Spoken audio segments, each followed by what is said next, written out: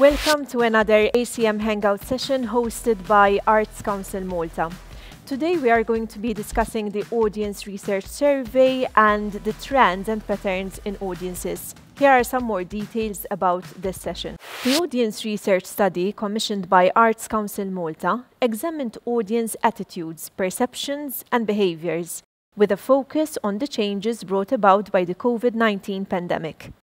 This study generated quite a lot of debate and questions, and an article published in the media was widely shared by practitioners, highlighting a sense of frustration and anxiety in relation to this subject. Together with our guests, we shall discuss and analyze in some more detail the audience research study, in order to better understand the impact and implications of these findings in relation to the sustainability of the cultural and creative industries. Joining us for this first part of today's session are Herman Grech, Editor-in-Chief at Times of Malta and Theatre Director, and Diane Portelli, Director and Choreographer at Moveo Dance Company. Hi. Welcome to the session. Hi. So my first question, Herman, the Times has reported this study in detail and opted to go for a pretty strong title. Survey shows abysmal interest in arts and cultural events in Malta. It was widely shared, it was widely discussed. So why, in your opinion, this particular article and the study strikes a chord with the practitioners in particular? Because any survey that says 55% of people didn't send €1 on any artistic or cultural production in the previous year is abysmal. That is a reflection of the society we live in, I would say. And as much as I wasn't surprised in a way, I would have thought that there were some improvements in the last few years, because there are some attempts being made to try to draw people, to put bums on seats. But I think something along the way we're just missing, because when you know that so many people out there are paying to go to restaurants, they're paying so much money to buy their pizza and pasta every week, we invest so much money in our cars, we buy clothes that we will never use, and yet we remain reluctant to spend a single euro on an artistic or cultural production.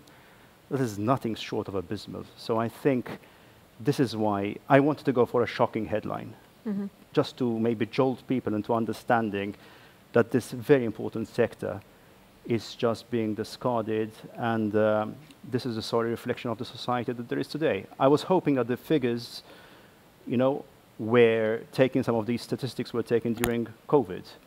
But they weren't. This wasn't the 55%, I believe, correct me if I'm wrong, was taken before COVID started. Yes, however, this specific study did focus on the pandemic and kind of what we were going through. So it is something which is expected in a way, right? It was expected, Elaine, but we also, a lot of practitioners tried to go online to try to draw people in to actually watch their content or their exhibition, watch a play online, and it failed abysmally. That is something that the survey highlighted as well. I know, because my own play went online as well, and while the figures from overseas, I understand, were really encouraging, a lot of people watched the play I was producing. Now, of course, it had an international perspective, because I was doing a play about Daphne Caruana Galizia.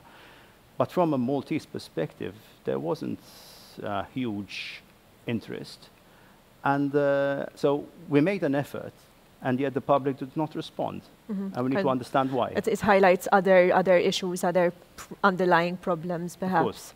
So, Diane, what was your reaction to this study? And also, I mean, coming from the dance sector, where numbers are never encouraging, also on an international level, what's your feedback? It's very disheartening on so many levels. I mean, Moveo is a private company, so what we are trying to do is trying to offer full-time jobs in the arts for dancers and beyond, because we work with composers, we work with costume designers, with photographers.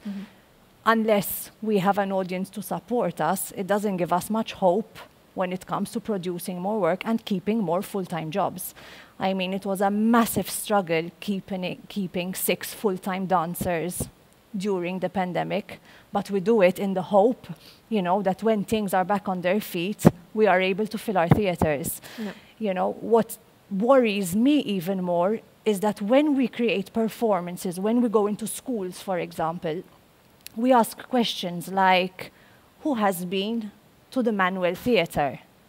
And the amount of children who don't even know what the manual theatre is to me the biggest problem, because it shows that we are not, you know, bringing up children with a knowledge of theatre, of culture, which and then brings about the question, no wonder 55% don't spend the money if they don't know about it, if they are not exposed from such a young age, and then the results are going to be, you know, what they are. Exactly, and it also highlights another issue which there is, and this is kind of the sustainability of the sectors of the arts in general, and also then the dependence on government funds, because we need to keep going there, and the implication of that. So in your opinion, how can this situation be addressed, perhaps on a more long-term level this time round?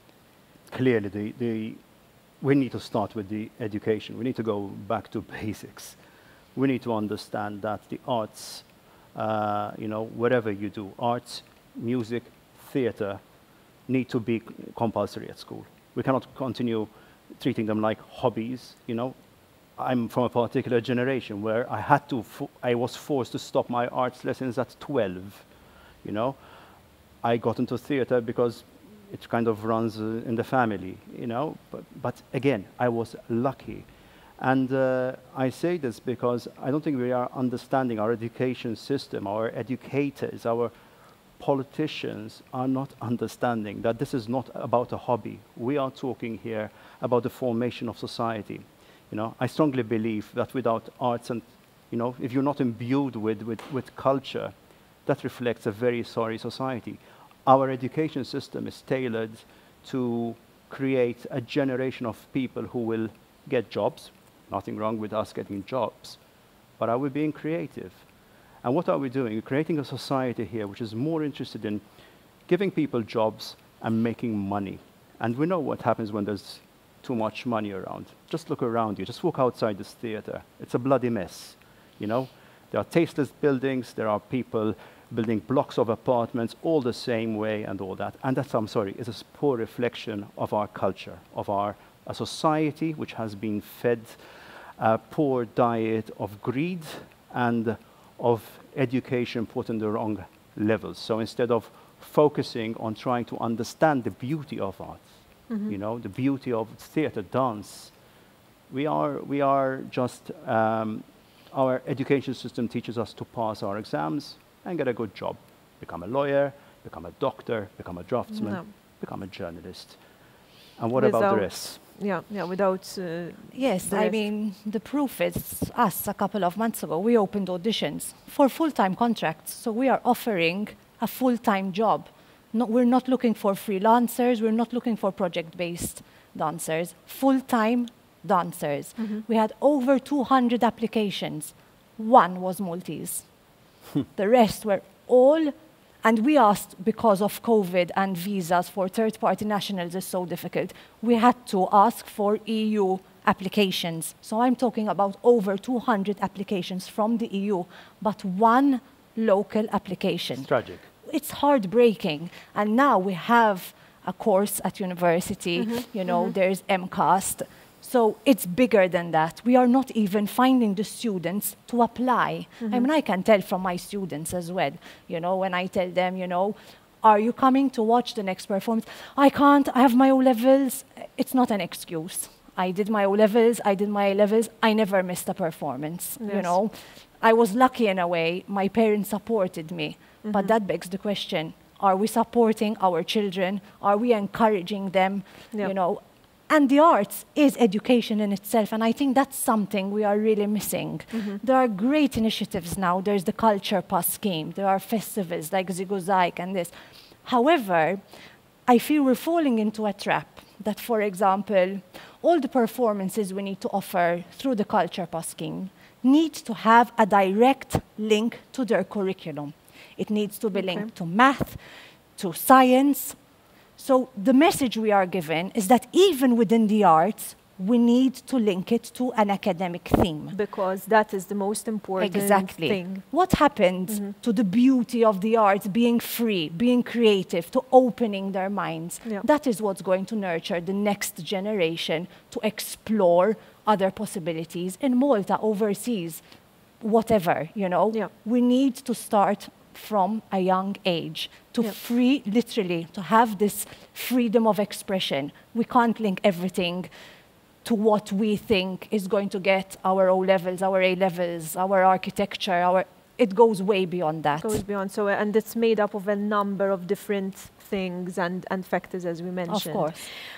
In the 2016 study now, the study which was carried out before this one, the recent one, and also it had different parameters, but perhaps we can refer to it. There was a very interesting part where it stated that a good percentage of people interviewed were interested in attending, in watching performances, but they never did because of one reason or other. So what are these hurdles if there is the interest? So kind of we surpassed all the other hurdles, there is this interest, but they never actually managed to get to the theatre. So what, in your opinion, are these hurdles? It's strange because we live on such a small island, for example. Yeah. So it's not a matter of traveling. When it comes to pricing, I've seen performances which are sold at very, very good prices. Is it a cultural ideology of, yes, but maybe if I go have a drink, it's more of a social element, you know?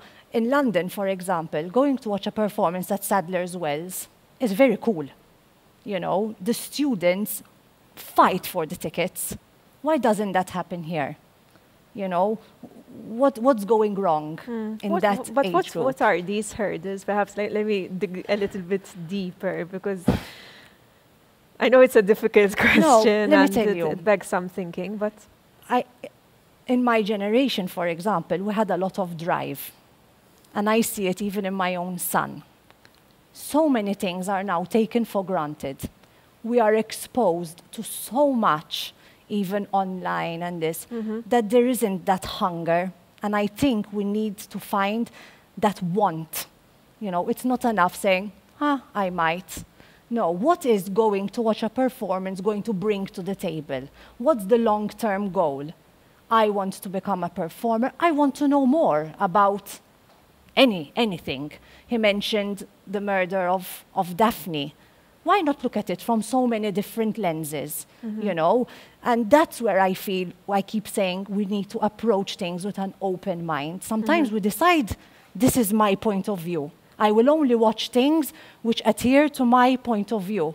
You know, as an artist, I like actually watching the opposite, because sometimes I see things from a lens that I didn't even think of. You know, I consider myself to have quite a liberal, you know, mentality, but I want to open a conversation with everyone, and that's what I feel people don't want to do. Open up a conversation and see the other side of things. And that's what the arts presents and offers. Yeah, but is this perhaps more the responsibility of the audience or of the practitioners, or it's a shared? I think as she's saying, there are too many distractions. It's about getting our priorities right. Because let's face it, there is content available. There's amazing dance. There's fantastic theatre in Malta. You know, and I really can't understand. It's pitiful when I go watch a play and I know everybody in the audience. It's the same people I met in the last play and the play before them. You know, so my solution is at least it's not a solution, but at least let's start. Zigozig, amazing initiative. Take it to schools. Do it everywhere. Why does it need to just last for a couple of weeks? You know, so make people interested. Don't. You know, instead of schools seeing the arts and culture as a distraction because it's a hobby. So it needs to come from our politicians first and foremost, you know, because there is everything on the menu. We are trying as practitioners. Now, I'm not a professional, you know, but I direct the odd play. I've written a couple of plays, but we make attempts to try to draw people. Just to give you an example, Elaine, when I had done a play called Lampedusa 6 years ago about the migration saga, and I was told, why don't you also do it in Maltese? I was reluctant at first, but then I said, you know what, it's a good idea. Maybe it will draw a different kind of audience because, you know, they love labeling theatre in English and Malta as elitist, this bullshit which I can't take, you know. But then I did the same play, same actors, translated beautifully by Emmanuel Mifsud, and I had half the audience. Nobody showed up.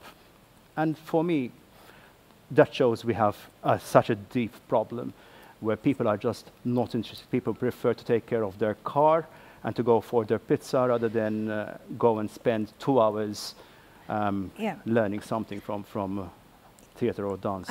I think there is a certain amount of responsibility which as artists I feel we need to take, you know, and I think it's very much about finding the fine line between artistry and accessibility. And I think as now I'm taking the burden as an artist, right? Yep. If the more we manage to merge the two, you know, the more we might start coming up with a solution which might hopefully bring more audiences to our theatres. You know, I was mentioning to you before, we did Nutcracker in Christmas. It is, you know, a very famous ballet. We gave it a contemporary touch because we are predominantly a contemporary dance company. Yes, instead of finding some very abstract, you know, title, we did the Nutcracker, you know, we presented it with a contemporary twist, and we had, you know, it was sold out. You know, so people responded well. To that content. Yes, so maybe if we start, you know, making more accessible performances, but at a very high quality, very high standards, starting with the younger generation, maybe this way they enjoyed this show today, maybe in 6 months they'll be ready. But there is good quality. There is good quality. Why aren't people going? You know, I watched The Little Prince during Zigozai. Yeah, that is 5-star material. That is something you stage at the West End. Very good. I was one of maybe 10% Maltese people in the audience. 90% were foreigners. That is shameful. And I can't understand because it's advertised and all that. So my answer is take it to schools and make it compulsory for people to actually be watching this and encourage the school authorities to change, to start diversifying. It's not all about learning maths and geography and English. Not just. Not just, not of just. course. Yeah. So one last question. Was the digital shift, in your opinion, temporary? The study did observe that there is now reluctance, especially when compared to going back to a live performance. So from your perspectives as practitioners and as an audience member, do you feel that this is kind of, it was a very temporary, quick fix solution? I like the idea of it. Right? In the beginning, when I had nothing else, the fact that I could watch Hofesh, I could watch NDT, you know, at the touch of a button was amazing. 2 years in, all my meetings are online. My son's schooling is online. Everything I have to deal with is online. Honestly, the last thing I want to do is watch another thing online. You know? And apart from that, I believe you need to create work that is not just a filmed performance, but rather a performance created for film. And that is very expensive and requires a lot of expertise. So I think it's a bit dangerous to just say, we'll film all our performances and stream them, because the quality is going to dip, especially when you're competing. Once you go online, you're competing against the world. Exactly. Right? And if NDT, who are one of the top dance companies in the world, are presenting an online performance, they're doing it with such high, you know, it's such a high caliber that you're watching a movie. And also there you cannot compare the live experience with the digital experience. You know? They're very different experiences. Yes, that's what I believe. Yeah. So I don't think one can replace the other, you know. I'm really fighting for live theatre, to be honest. It cannot replace it, but at the same time, if it manages to bring, you know, 5% of the population into at least understanding what contemporary dance is and watching a play online, because they always come up with the excuse that it's too cold and I don't want to be in a theater with other people and I don't want to drive, because these are all excuses. Of course. But at least you can watch it from the comfort of your home. So I am in favor of that, but one does not replace the other. I agree with you. I mean, I would want to go watch a play in a theater. Yeah. But again, you need lots of money for this. Yes, and But that's let's face it, if it wasn't for Spazio Creativ and, I don't know, the Arts Council, which helped me, there was no way I was going to get some of my productions online. of course. Because we can't afford it. Yeah, And and there's the need for investment Yes. in this And sense. I think the survey shows that people are even more reluctant to spending money for online performances. Correct Exactly. me if I'm wrong. Yeah. So you need more money to create it, and people are willing to pay less. So, you know, it becomes a real, struggle. yeah. Thank you, Diane. Thank you, Herman, for joining us Thank you. today and for sharing these thoughts with us. Thanks. Thank you. This was a study that we developed basically at the onset of the pandemic. And the reason we thought we really needed a study like this was because essentially there was a gap in knowledge in terms of how audiences are actually adapting their behavior in light of the pandemic situation. So we didn't really know the extent to which people were interested in returning to cultural activity, the extent to which they were actually following or still engaging with cultural activity throughout lockdowns, for instance, or throughout the restrictions, the various restrictions that were in place. So we wanted to develop a study that looked at these central questions. So the idea of the interest to attend physical in-person events, changes in attitudes and perceptions related to cultural activity, engagement in terms of online cultural activity, because that was something that we've never really looked into in any detail before, and also the extent to which people are kind of interested in supporting artistic organizations and cultural organizations, either through things like donations, through subscription methods, through pay-per-view systems, for instance. So these were all new questions that had never really been studied in any detail in terms of, you know, the local cultural sector. So we thought we needed a study of the sort to really investigate these questions. So we started with this study basically in October, November 2020. And we had a series of 3 surveys, the first one in October and then later ones in January 2021 and over the summer of 2021. As well as we also had a series of focus groups with relevant stakeholders. So the study was looking quite specifically in terms of public cultural organizations. So many of the recommendations are quite specific to that sort of operation. So it encourages organizations to do things like get to know their audience better, keep better records of, you know, their audiences and their interests, and also keep better data of their own operations in terms of what sort of audience engagement works and what doesn't, and the different contexts in which they work. But on a broader level, it also encourages practitioners and organizations to kind of engage with the local community at a slightly deeper level. So to create a more long-lasting form of engagement. To, for example, look into cross-sector work. So to work with different sectors that maybe aren't the obvious audiences for their sort of activities or their sort of work. And it also encourages people to think of things like co-creation, to think of ways in which they can pool resources and share knowledge in a more efficient manner.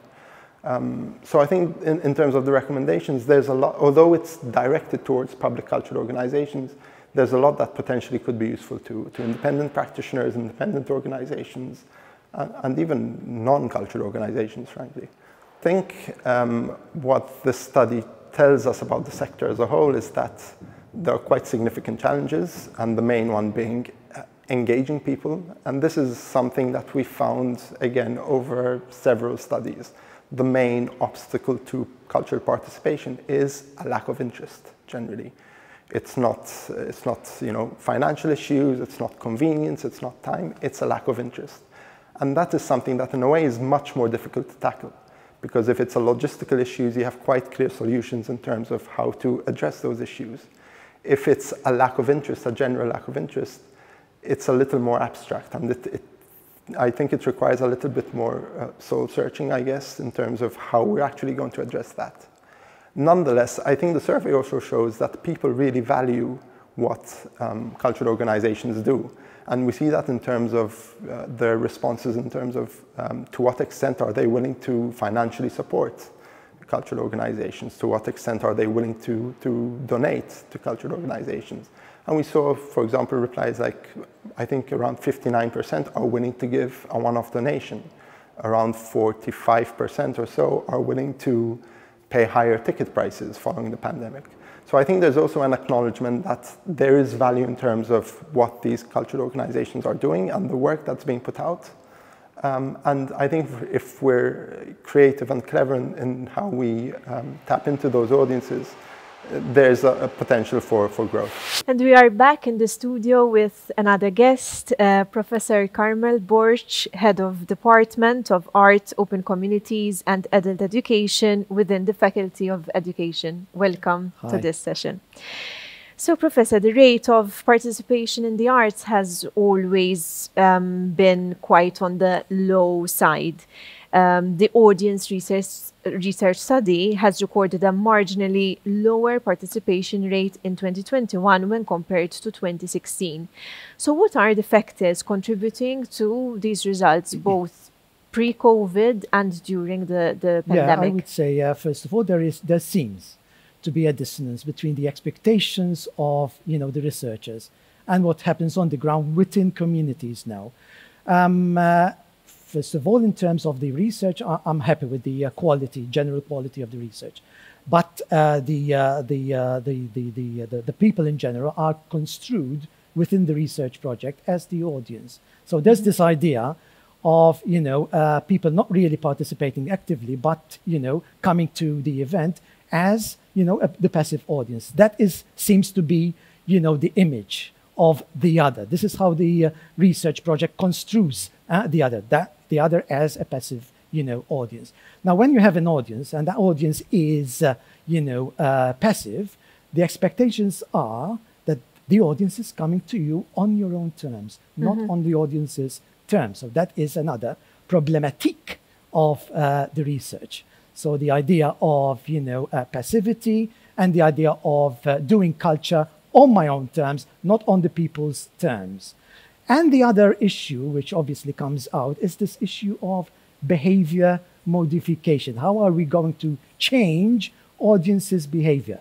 And that is also another problematic because it sees the other as deficient. And we need, therefore, to fix the other in order to, elevate the participation, the passive participation of the audience.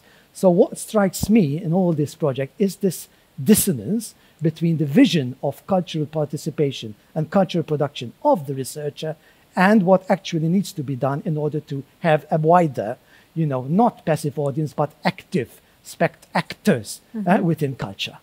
So kind of you are saying that there are two sides to the story, and perhaps in this case we are focusing on what we need from this not just end. two sides, but the two sides seem to be in dissonance, with each other, in conflict with each other.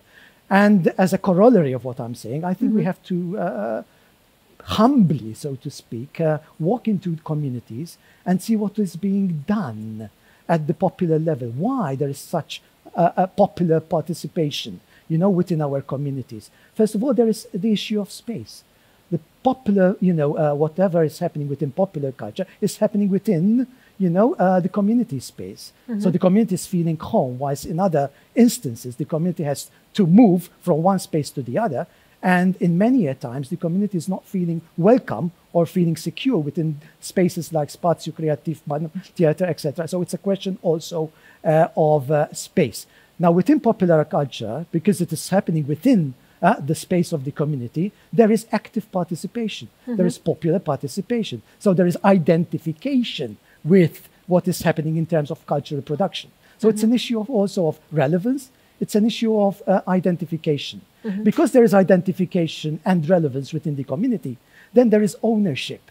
So there are people, sitting on committees, Tal-Festa, Tannar, etc. There are people who are actively involved in, raising funds, raising finances, and doing all kinds of things within the. So there is this presence of cultural production, and there is co-production, and not this issue of me coming to you on your own terms as a passive audience to whatever spectacle you have for me. So this dissonance comes out very clear in the expectations drawn by the researchers themselves. That's very interesting. And I was, in fact, going to ask what motivates audiences to participate, but I think you just answered that quite clearly. But now the question is, how do you motivate, like from this end and from the perspective of theatres, of artists, how do you motivate an audience to participate and to increase those numbers that you need for your own sustainability? Yes, because there is this dissonance, and the root of this dissonance is sociological in nature, has to do with social class, it has to do with expectations tied to particular social classes. I think it's useless to do anything and remain within your comfort zone as a cultural producer.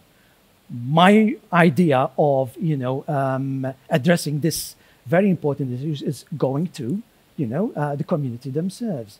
Okay. I've read through the research, and I've seen, yes, people being consulted on the level of participation, but I don't think that I've detected any consultation with regard the community's views on what they mean by cultural production, or what do they expect by cultural organizations. Casini Talbanda are, cultural organizations as Teatro Manuel, as Spazio Creative. Yes. And I did not see any consultation whatsoever with these kind of organizations. Yeah. So therefore, dialogue, active dialogue, real, authentic, honest dialogue with communities is of the essence if we want to understand how communities work. Yes, perhaps in this case, the parameters of this study were a little bit different because the point of departure were, in fact, the public organizations rather than community and culture at large.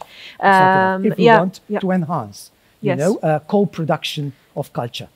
But in fact, it was recommended, it was one of the main recommendations that amongst others, you need to strengthen relations, in fact, with local community groups, as you were saying, to increase the collective value, to increase resilience, to increase social purpose.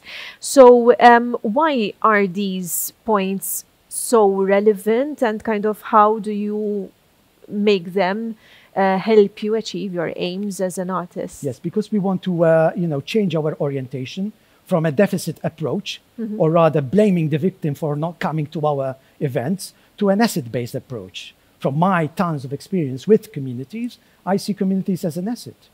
They are intelligent people.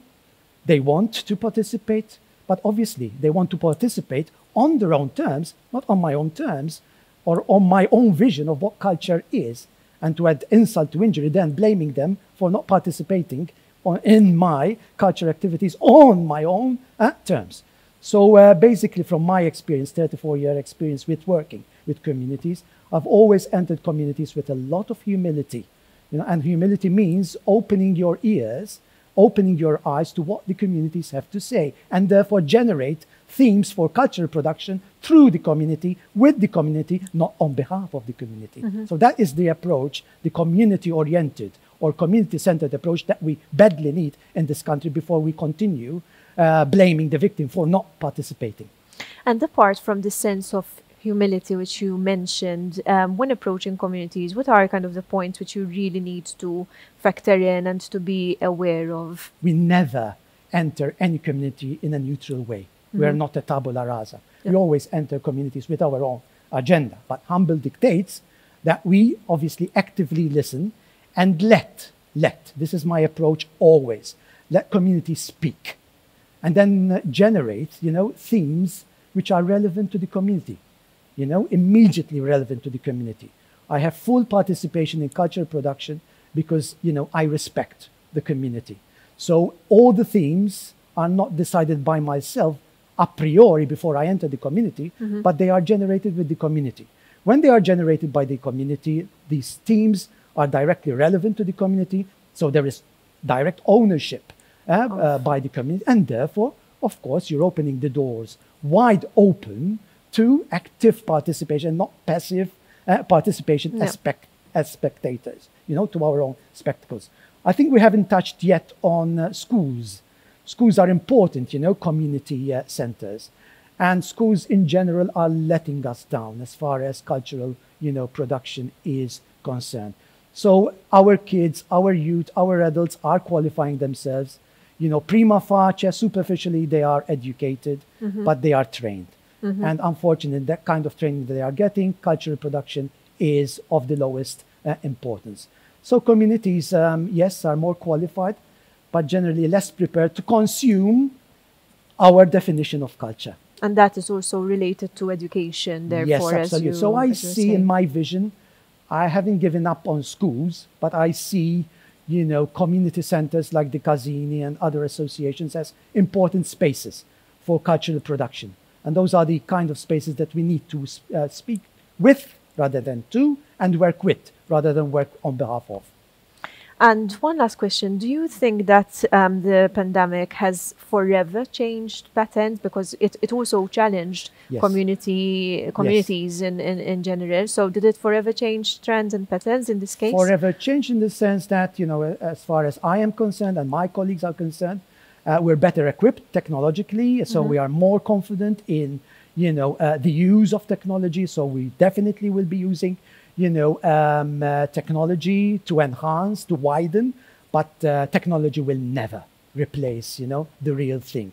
The real thing needs to be, experienced sensually with all the senses. Yep. And I think virtually you cannot reach to that level as far as sensual experience is concerned. And COVID has added another layer of alienation. We spoke about space. This is a virtual space, which is distant, from the real thing. So, which explains perhaps why the level of, audiences has gone down. People want the real thing. They want to touch, smell, taste, the experience. Thank you very much, Professor Borg, for your insights. And we also spoke to Professor Rafil Vella precisely about the recommendations put forward by this study. And this is what he had to say about this.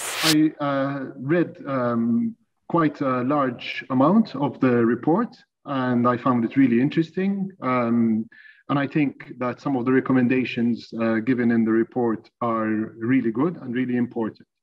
And the results themselves are an eye-opener, even though I have to say that to some extent, I would also say that they weren't completely surprising either, because in a sense, these are things which we already knew intuitively, but I think having concrete evidence that it's actually the case is always better.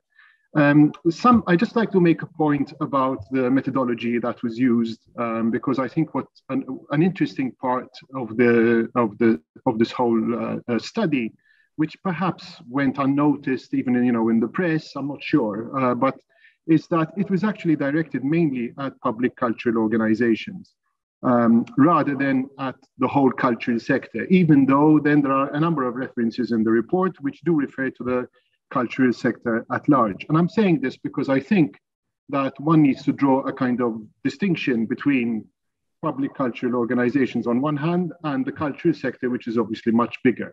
We should not assume that culture is the public cultural organizations. They are part of it, but it's not the whole thing. So if the public cultural organizations, or PCOs as we call them, are having certain problems with reaching audiences, it does not necessarily mean that the cultural sector in general is having problems.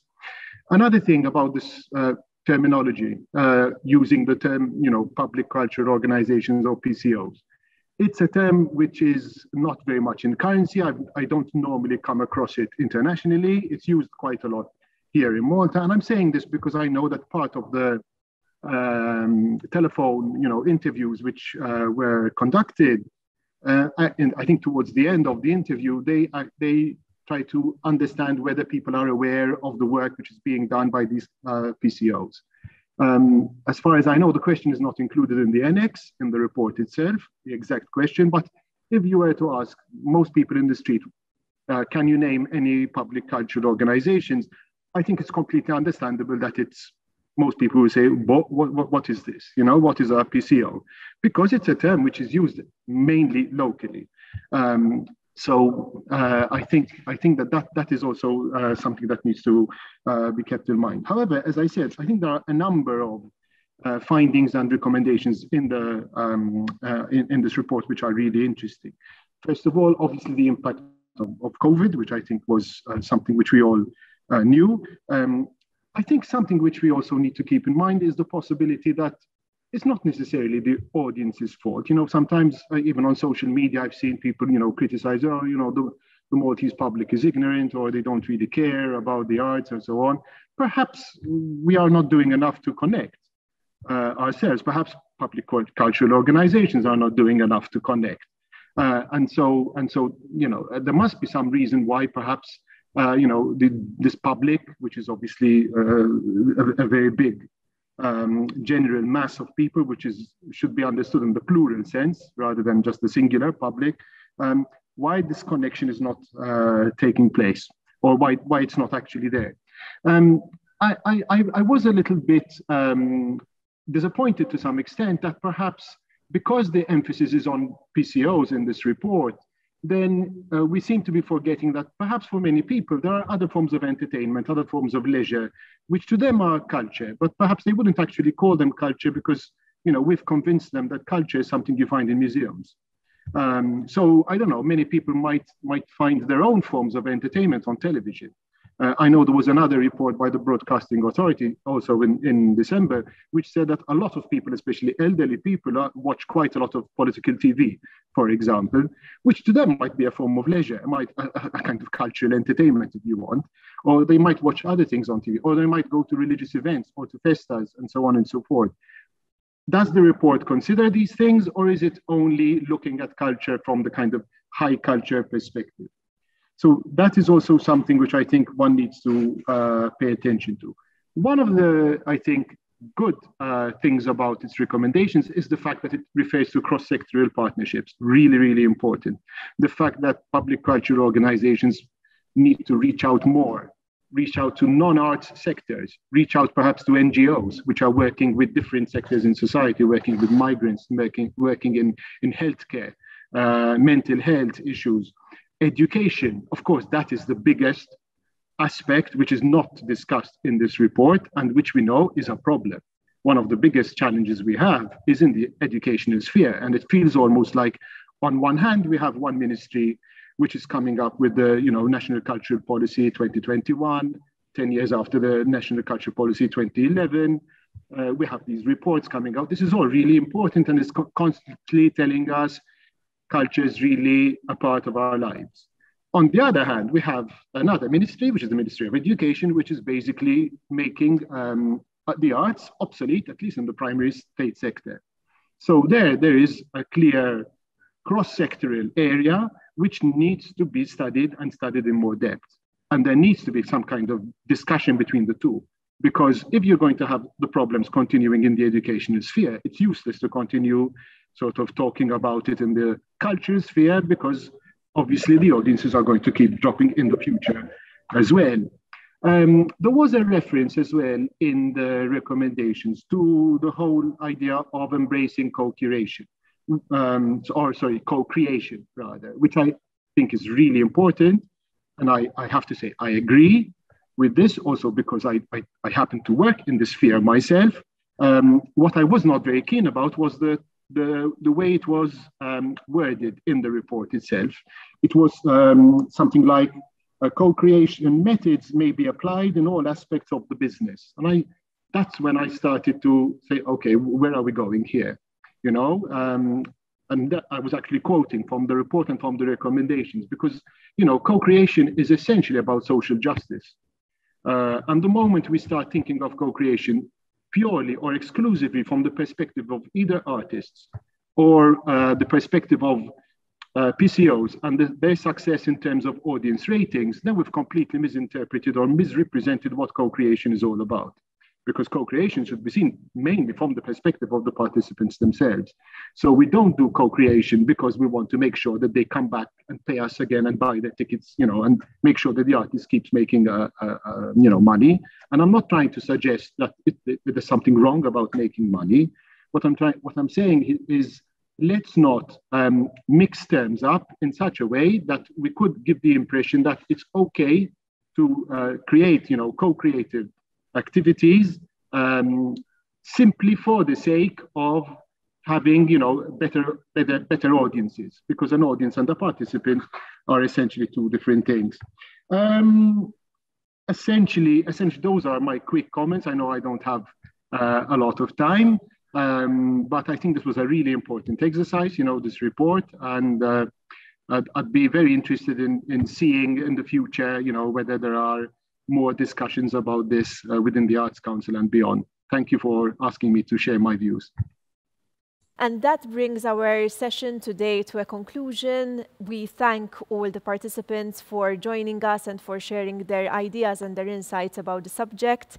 We hope that you found this session interesting and engaging. Feel free to leave any comments about today's subject in the comment section below. Thank you, and we'll see you very soon for another session of the ACM Hangouts.